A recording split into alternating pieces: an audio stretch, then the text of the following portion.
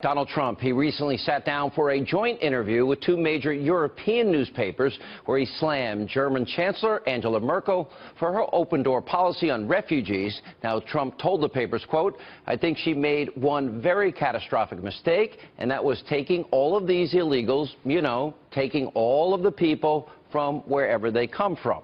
And nobody even knows where they come from. So I think she made a catastrophic mistake, a very bad mistake." A black man in Illinois is suing police after he says that he was falsely and violently arrested. The 2015 encounter was captured on several cameras. It happened in Evanston, and that's located right outside of Chicago, rather. The video was just recently released. The man says that officers used excessive force after a passerby called 911 to report a possible car break-in. As Dean Reynolds shows us, what happened next was recorded by a camera in the car the alleged suspect was driving. I think this person is still following me. Now I see it. On October 10th, 2015, a dash cam in Lawrence Crosby's car picked up his cell phone conversation. So they're trying to play some games. All right, I'm about to go to the police station now. The 25-year-old Northwestern University PhD candidate considered going to the Evanston Police Department for protection from a trailing driver.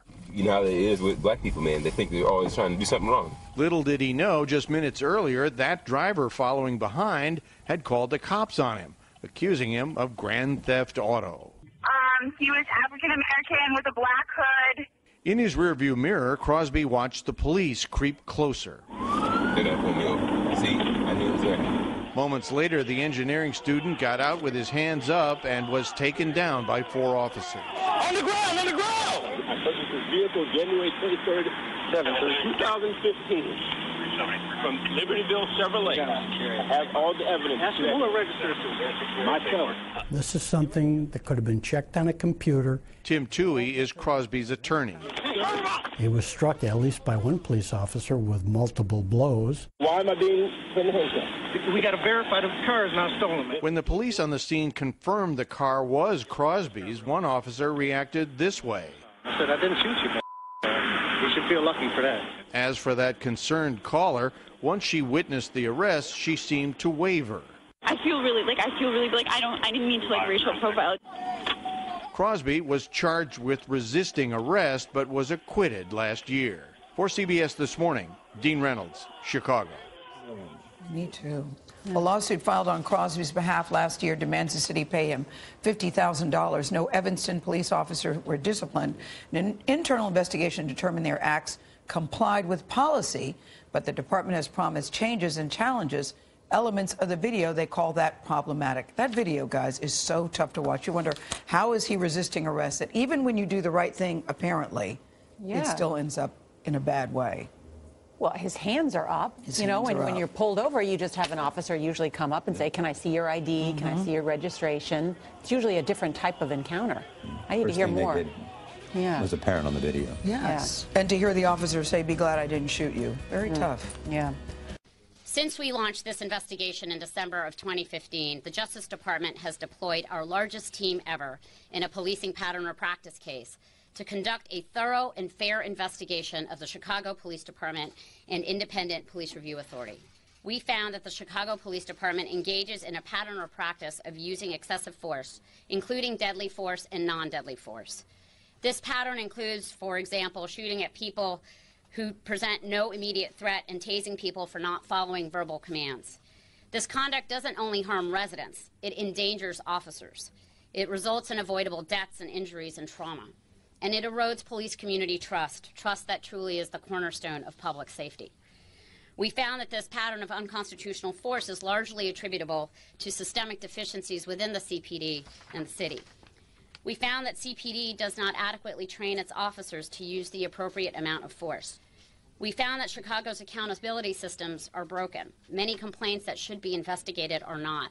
And when investigations do occur, they are glacially slow and staffed by overworked and undertrained investigators who often fail to obtain basic witness statements and evidence. Officers are too rarely held accountable for misconduct, and when they are, discipline is unpredictable and ineffective. And we found that CPD is failing to provide officers with the support that they need to deal with the stress and trauma of their jobs. The failures that we identified and that we heard about from residents and officers alike have deeply eroded community trust, particularly in African American and Latino communities suffering the most from gun violence on Chicago's south and west sides. These neighborhoods are the hardest hit by CPD's pattern of unlawful force and breakdown in the city's accountability systems. These breakdowns breed distrust and undermine police legitimacy in the very communities that need fair, proactive policing the most. Distrust of law enforcement makes residents unwilling to share information, and that makes it harder for officers to solve and prevent crimes. Chicago's leaders, including especially the mayor and superintendent, of course, are aware of many of these problems, and to their credit, have been working to address them. As noted in this report, we've already improved and expanded de-escalation training, and we're upgrading our use of force policies. We're providing every officer with body cameras and tasers. We've expanded recruitment efforts to ensure that the department draws on all the communities that make up this great city. We've improved transparency and strengthened our oversight and accountability. We have changed the way our first responders react to individuals with serious mental illness so that they know the difference between a mental health call and a crime call. But I want to be clear. The Chicago Police Department, the City of Chicago, is already on the road to reform, and there are no U-turns on that road. I am pleased to announce today that the Department of Justice and the City of Chicago have agreed to begin negotiations on an independently monitored, court-enforceable consent decree. It is very, very clear a transition is coming in Washington, but the departure of one or two people, and yes, the top people of the Department of Justice move on, but this agreement is not dependent on one or two or three people. This agreement has been negotiated and is dependent upon the career lawyers, both here in Chicago and in Washington. Also, it is dependent upon the partnership with the elected officials here, the police department here, as well as the community residents here in Chicago. Unreal. This is so unreal. $2,500 to agitate. More paid protesters for the inauguration day. You need to know what's going on. We just did a report literally a few minutes after or before this had happened, before Drudge tweeted that. Better get ready. 5 signs it all begins this Friday, Inauguration Day. The inauguration of Donald Trump is just days away, and there have already been significant signs that something big will potentially take place. This video here is by Project Veritas, excuse me, and it is shocking. Extremist leftist groups are planning several events under the umbrella of Disrupt J20. The exposed plans that they've got so far, that they've shown so far, are to set off stick bombs to make the entire building evacuate. And of course, the other one was to set off all the sprinkler alarms. You need to see what's going on. You need to see this video. The other thing is, this video here is by Melissa Dykes and the Daily Sheeple. There are 5 extreme signs that something is going to happen on January 20th. And then now we see this. Ads are offering protesters up to $2,500 to agitate.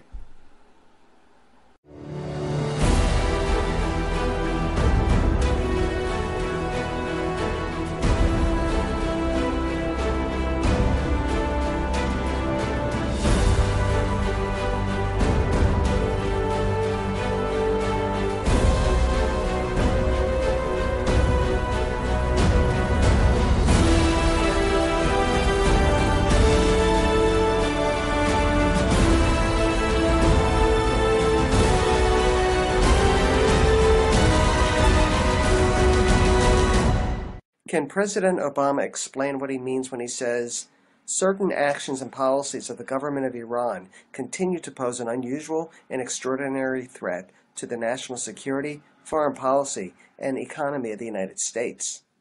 Other than having an economic policy fitting its own circumstances as it sees fit and aligning with countries like Russia, which the U.S. is attempting to wage war with, there is no justification for the outgoing president to keep sanctions on Iran in place and tensions between the two at such high levels. If all the countries that adhere to the JCPOA agree that the Iranian government is living up to its agreement, then it only shows that the U.S. foreign policy establishment sees Iran's other actions, whatever they may be, as cause for U.S. condemnation, and that its concerns for Iran's nuclear policies is merely a smokescreen for handing incoming President Trump and his foreign policy establishment an excuse to maintain a policy based more on hysteria than reality. Geopolitics is shifting and the U.S. is becoming more and more marginalized. Russia, China, and its client states are rising up in prominence as the U.S.'s role in the world is waning. With the advent of President Trump heading foreign policy, the world is likely to attempt to humor the U.S., no more respect us, and even more so to fear us. There are so many other countries in the world who pose an extraordinary threat to the United States. Saudi Arabia and Israel dictate to the U.S. what its policies are in the Middle East, creating more enemies of the U.S. every day. After all, this is the only president that has been bombing the Middle East every day of his presidency. China is an economic force that certainly does challenge U.S. hegemony in the Pacific and its economic power worldwide. More than ever, Europeans, citizens and MPs see the U.S. as a great threat to their own survival and how it is trying to initiate war with Russia that can only have catastrophic consequences in Europe. In addition to acting on its own sense of American exceptionalism, there's the internal political aspect of why the U.S. has continued its national emergency against Iran. Trump is no friend of Iran, but his willingness to see countries' roles in the world different from that of the American foreign policy establishment is a threat to the status quo. Keeping the emergency in place does box Trump in from doing anything in the short term that might alter the dynamics in that region. Now, Russian Foreign Minister Sergei Lavrov accuses the outgoing U.S. administration of not being honest in fighting terrorism in Syria. Lavrov said the Obama administration was deceitful when it came to differentiating terrorists, such as the al-Nusra Front, from the so-called moderate opposition. The top Russian diplomat expressed hope that the new U.S. administration under Donald Trump would cooperate more effectively on Syria. Lavrov, however, stressed that it is premature to talk about Trump's foreign policy and that Russia will speak about it after he takes office. The Russian foreign minister was briefing reporters on Moscow's foreign affairs in 2016. He also referred to the upcoming Astana talks on the Syria crisis and said discussions are expected to consolidate a ceasefire regime there. The hunt is on to find this man, Caleb Bartels. Yeah, he is wanted in the death of a beloved math teacher in Mesa, and ABC 15's Nohelani Graf is live outside Mesa High School where that teacher taught. Nohe, the suspect considered armed and dangerous? Yeah, I mean, Dan, he shot and killed a man, is accused of shooting him in cold blood, and it has sent a ripple effect here to Mesa High School, where Ryan Zahner was a very popular teacher. But first, let's get straight to a look at the suspect because he is still on the run. His name is Caleb Bartels. He is 27 years old. He's about 5'10". You can see he's got those green eyes there. You might also recognize the car that he was last known to be driving. It's a 2007 silver Pontiac Grand Prix. The license plate is on your screen right now. As Dana and Danielle mentioned, he is considered armed and dangerous. Now, police believe he went to Ryan Zahner's backyard and murdered him. Zahner, a math teacher here at Mesa High School, he's described as being young and vivacious with a heart of gold and a great smile. The school is planning to have counselors on hand for students all week. Of course, they're just returning today after having the holiday off yesterday. The community also trying to step up to help Zahner's family. Dan. Well, yeah, no, hey, a lot of people ask, what can they do in moments like this? We're hearing that a local restaurant actually wants to help out Zahner's family. Yeah, actually, Spinelli's on Mill Avenue in Tempe. Tomorrow, if you eat there, they're going to donate 20% of the proceeds from the day's sales back to Mr. Zahner's family. So just a small thing that you can do that could really make a big difference for his family during this tough time. All right, Nohelani. Well, hundreds of U.S. troops have landed in Norway for a 6-month deployment. Despite a warning from Russia, almost 300 U.S. Marines will participate in drills with the Norwegian Army less than 1,500 kilometers from the Russian border. Now, it's the first time since World War II that foreign troops have been allowed to be stationed in the Scandinavian country. Officials have denied any link between troops deployment and NATO's concern concerns over Russia, but it coincides with the U.S. sending several thousand troops to Poland to beef up its Eastern European allies. Earlier, senior Russian officials said the deployment is part of a U.S. military buildup and that it makes Norway fair game in the event of a nuclear confrontation. The U.S.-led Western military alliance has ramped up its presence in Eastern Europe following the Ukraine crisis. 3 suicide bombers linked to Boko Haram, including a 12-year-old girl, blew themselves up Monday at Nigeria's Northeastern University in Maiduguri. They killed a professor and another child. One student said the first blast ripped through the mosque where professors were praying, and a second bomb detonated at the entrance of the gate. This is the first Boko Haram attack on the school. The Islamic group has killed more than 20,000 people.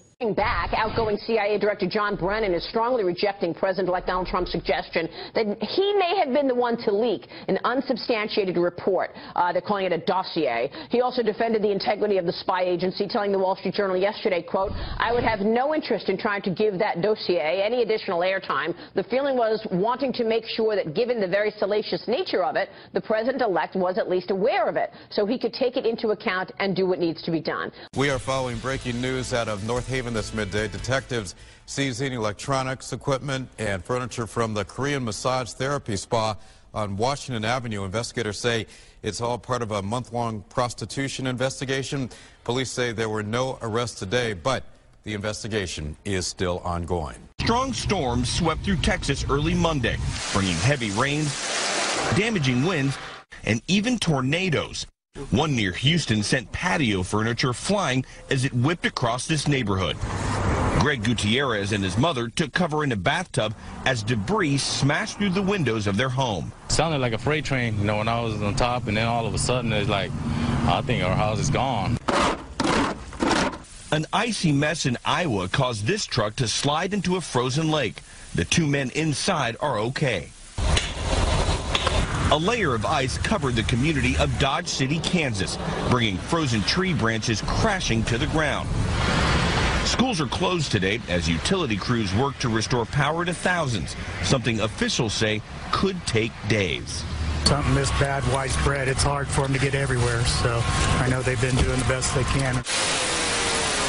Here in Woodward, Oklahoma, people spent the day clearing the damage caused by the ice throughout the small city.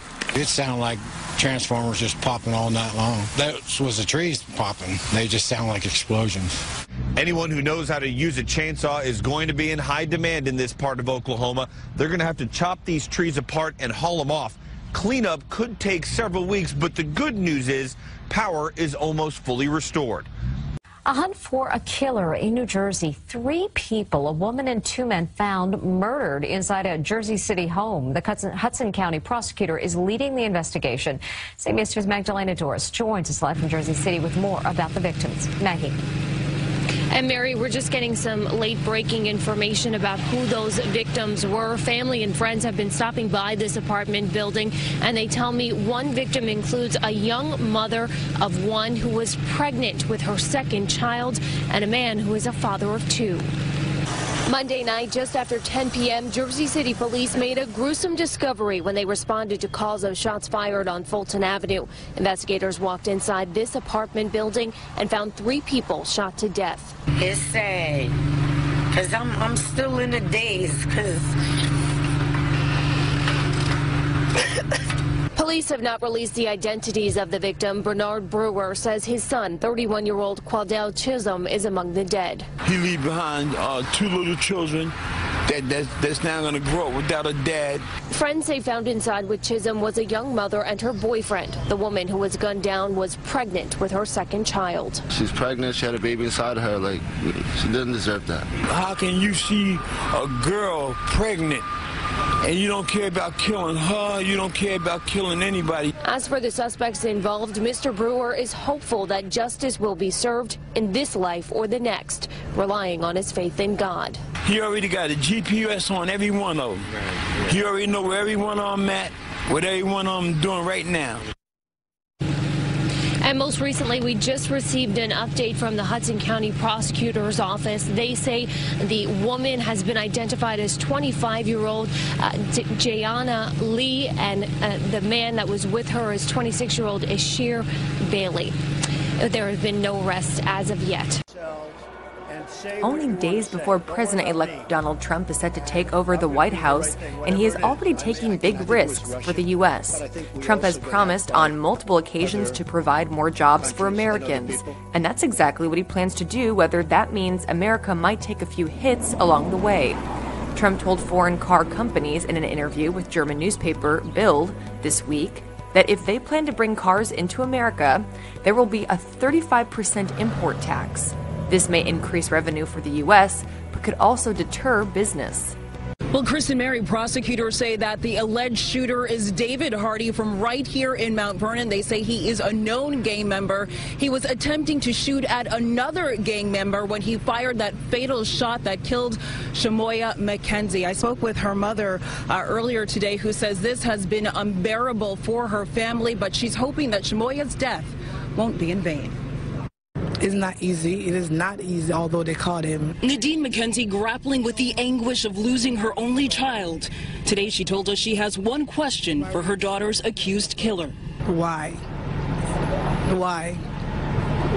You know, you take the law in your hands. Prosecutors say 21-year-old David Hardy of Mount Vernon is now in custody for second-degree murder in the death of Shamoya McKenzie. Police say it was a stray bullet fired by Hardy that hit the 13-year-old in the head as she sat in the passenger seat of her mom's car New Year's Eve on her way home from basketball practice. Just think about your sister, your mother, your wife, or whoever you're with. If someone killed him, how would you feel? Investigators say Hardy, an alleged gang member, was aiming for another man who was grazed by the gunfire. After the shooting, they say Hardy fled Mount Vernon and headed south, triggering a multi-state manhunt. We believe he went down south to, I believe, South Carolina, and just returned shortly before he was arrested. For Mrs. McKenzie, it's relief but little consolation for her daughter, a star athlete and scholar who she buried last week. This is a child where everyone adore and want to see shine. You understand? And why she? That question that everyone is asking, why Shamoya? And we have no answers yet. Well, David Hardy, the suspect in this case, is scheduled to be arraigned on second-degree murder charges as well as illegal possession of a weapon. The prosecutor also telling us that he will likely face additional charges, including attempted murder for allegedly trying to kill that other gang member. All fake news. President-elect Donald Trump may be on the road to making peace between Russia and the U.S., but it is a different story entirely with China. Trump has been very vocal with his criticisms of China, and now the country is getting upset. The recent feud between Trump and China is over the island of Taiwan. Taiwan has been self-ruled since 1941, but Beijing still considers it part of China and does not appreciate Trump's interest in its affairs. A man from Westfield is being charged in connection to a back-to-back armed robberies in Chicopee on Monday. Chicopee police officer Mike Wilk told 22 News that 36-year-old William Welch allegedly robbed both the Stop and Go on Prospect Street at gunpoint and the Honeyland Farms on Montgomery Street. Officer Wilk said detectives received tips from the public and were able to identify Welch. He was arrested at his home in Westfield without incident. He's being charged with 2 counts of armed robbery with a firearm and also had 2 warrants out of Springfield and in Westfield. A police dog from Montague helped Greenfield police find 400 bags of heroin that was hidden away in a car's glove compartment. Greenfield police posted on their official Facebook page that 27-year-old Samantha Carey of Greenfield and 35-year-old James Grandpierre of Athol were arrested during a Monday night traffic stop on River Street. The department's posting states that an officer was checking on Deerfield Street for Carey's vehicle for possibly being involved in drug transactions. Inside the glove compartment, police say they found a hidden bag that contained some 400 bags of suspected heroin. Carey and Grandpierre are both charged with possession of heroin with intent to distribute. New at noon, a man who had been placed on the Springfield Police Department's most wanted list was arrested by city police, state troopers, and members of the U.S. Marshals Task Force today. Springfield Police Sergeant John Delaney told 22 News police were looking for 22-year-old Travis Lewis of Springfield after a series of home break-ins. Lewis was arrested around 7 this morning in an apartment on William Sands Jr. Road in Springfield. He faces breaking and entering and larceny charges, and Sergeant Delaney said more charges are possible. In Virginia Beach, police and Regent University campus officers are working together to find the man they say assaulted a student. Police say the suspect was last seen between 5:30 and 6 o'clock this morning at Foundation Hall. 10 on Your Side's Jason Marks is live in Virginia Beach. And Jason, first of all, how is the student? Student is going to be okay. Student was taken to the hospital. We're told that she's still there at this hour, but minor injuries. Now, as you mentioned, this attack happened early this morning here at Regent. It really has left this tight-knit community here at the university really concerned about what happened. 我也想再次强调，一个中国原则是中美关系的政治基础，是不可谈判的。 Beijing is in a standoff with the incoming U.S. administration over Taiwan, which it regards as an inalienable part of China. For decades, U.S. presidents have upheld a one China policy. But in a recent interview with the Wall Street Journal, Donald Trump said that was negotiable. Chinese state media blasted him for playing with fire. In an editorial, the China Daily warned Trump that China would have to take off the gloves if he continued to use this gambit upon taking office. While the Global Times wrote that China may be prompted to speed up reunification with Taiwan. Taiwan, where a nationalist government was set up after years of civil war in 1949, remains an extremely delicate issue in China. Tensions with the U.S. have escalated since Trump recently accepted a phone call from the president of Taiwan. Some of Trump's assertions have spurred concerns, too, about the prospects of a trade war. They haven't played by the rules, and I know it's time that they're going to start. They're going to start. They've got to. Trump has accused China of unfairly devaluing its currency to boost exports, while in fact, in recent months, China has done the opposite.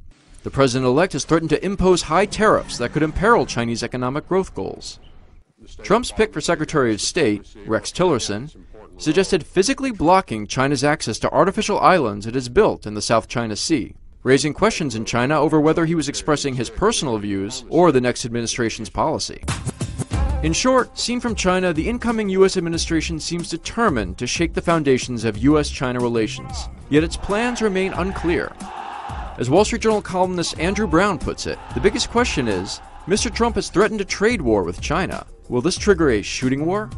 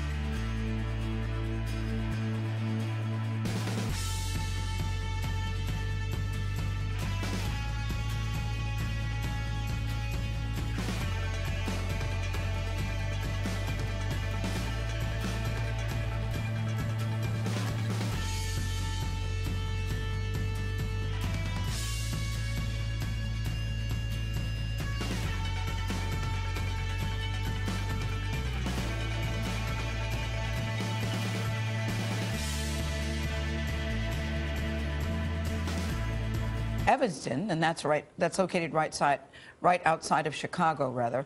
The video was just recently released. The man says that officers used excessive force after a passerby called 911 to report a possible car break-in. As Dean Reynolds shows us what happened next, was recorded by a camera in the car the alleged suspect was driving. I think this person is still following me now. I see it. On October 10th, 2015, a dash cam in Lawrence Crosby's car picked up his cell phone conversation. So they're trying to play some games. All right, I'm about to go to the police station now. The 25-year-old Northwestern University PhD candidate considered going to the Evanston Police Department for protection from a trailing driver. You know how it is with black people, man. They think they're always trying to do something wrong. Little did he know, just minutes earlier, that driver following behind had called the cops on him, accusing him of grand theft auto. He was African-American with a black hood. In his rearview mirror, Crosby watched the police creep closer. They're not pulling me over. See, I knew it was there. Moments later, the engineering student got out with his hands up and was taken down by 4 officers. On the ground, on the ground! I purchased this vehicle January 23rd, 2015 from Libertyville Chevrolet. I have all the evidence. Myself. This is something that could have been checked on a computer. Tim Toohey is Crosby's attorney. It was struck at least by one police officer. An independent police review authority.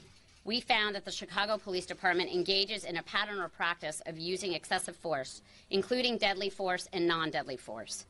This pattern includes, for example, shooting at people who present no immediate threat and tasing people for not following verbal commands. This conduct doesn't only harm residents, it endangers officers. It results in avoidable deaths and injuries and trauma. And it erodes police community trust that truly is the cornerstone of public safety. We found that this pattern of unconstitutional force is largely attributable to systemic deficiencies within the CPD and the city. We found that CPD does not adequately train its officers to use the appropriate amount of force. We found that Chicago's accountability systems are broken. Many complaints that should be investigated are not. And when investigations do occur, they are glacially slow and staffed by overworked and undertrained investigators who often fail to obtain basic witness statements and evidence. Officers are too rarely held accountable for misconduct, and when they are, discipline is unpredictable and ineffective. And we found that CPD is failing to provide officers with the support that they need to deal with the stress and trauma of their jobs. The failures that we identified and that we heard about from residents and officers alike have deeply eroded community trust, particularly in African American and Latino communities suffering the most from gun violence on Chicago's south and west sides. These neighborhoods are the hardest hit by CPD's Officer with multiple blows. Why am I being put in handcuffs? We got to verify that the car is not stolen. When the police on the scene confirmed the car was Crosby's, one officer reacted this way. I said, I didn't shoot you, man. You should feel lucky for that. As for that concerned caller, once she witnessed the arrest, she seemed to waver. I feel really I didn't mean to racial profile. Crosby was charged with resisting arrest but was acquitted last year. For CBS This Morning, Dean Reynolds, Chicago. Me too. A lawsuit filed on Crosby's behalf last year demands the city pay him $50,000. No Evanston police officers were disciplined. An internal investigation determined their acts complied with policy, but the department has promised changes and challenges elements of the video. They call that problematic. That video, guys, is so tough to watch. You wonder, how is he resisting arrest? That even when you do the right thing, apparently, it still ends up in a bad way. Well, his hands are up. When you're pulled over, you just have an officer usually come up and say, can I see your ID? Can I see your registration? It's usually a different type of encounter. I need to hear more. Yeah. Was apparent on the video. Yes. Yeah. And to hear the officer say, be glad I didn't shoot you. Very tough. Yeah. Since we launched this investigation in December of 2015, the Justice Department has deployed our largest team ever in a policing pattern or practice case to conduct a thorough and fair investigation of the Chicago Police Department.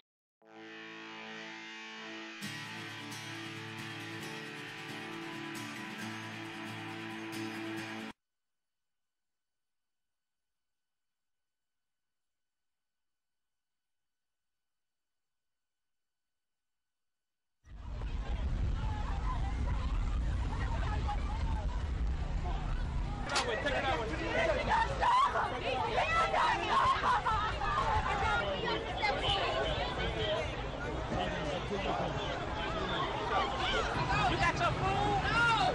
You pay for it. You got your food.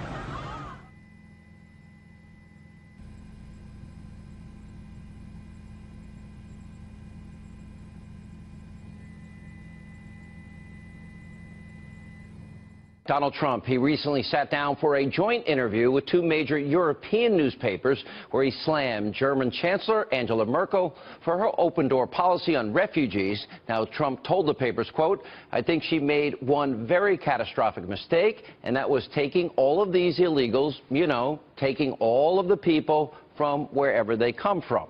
And nobody even knows where they come from. So I think she made a catastrophic mistake, a very bad mistake. A black man in Illinois is suing police after he says that he was falsely and violently arrested The 2015 encounter was captured on several cameras. It happened in a pattern of unlawful force and breakdown in the city's accountability systems. These breakdowns breed distrust and undermine police legitimacy in the very communities that need fair, proactive policing the most. Distrust of law enforcement makes residents unwilling to share information, and that makes it harder for officers to solve and prevent crimes. Chicago's leaders, including especially the mayor and superintendent, of course, are aware of many of these problems, and to their credit, have been working to address them. As noted in this report, we've already improved and expanded de-escalation training, and we're upgrading our use of force policies. We're providing every officer with body cameras and tasers. We've expanded recruitment efforts to ensure that the department draws on all the communities that make up this great city. We've improved transparency and strengthened our oversight and accountability. We have changed the way our first responders react to individuals with serious mental illness so that they know the difference between a mental health call and a crime call. But I want to be clear. The Chicago Police Department, the City of Chicago, is already on the road to reform, and there are no U-turns on that road. I am pleased to announce today that the Department of Justice and the City of Chicago have agreed to begin negotiations on an independently monitored, court-enforceable consent decree. It is very, very clear a transition is coming in Washington, but the departure of one or two people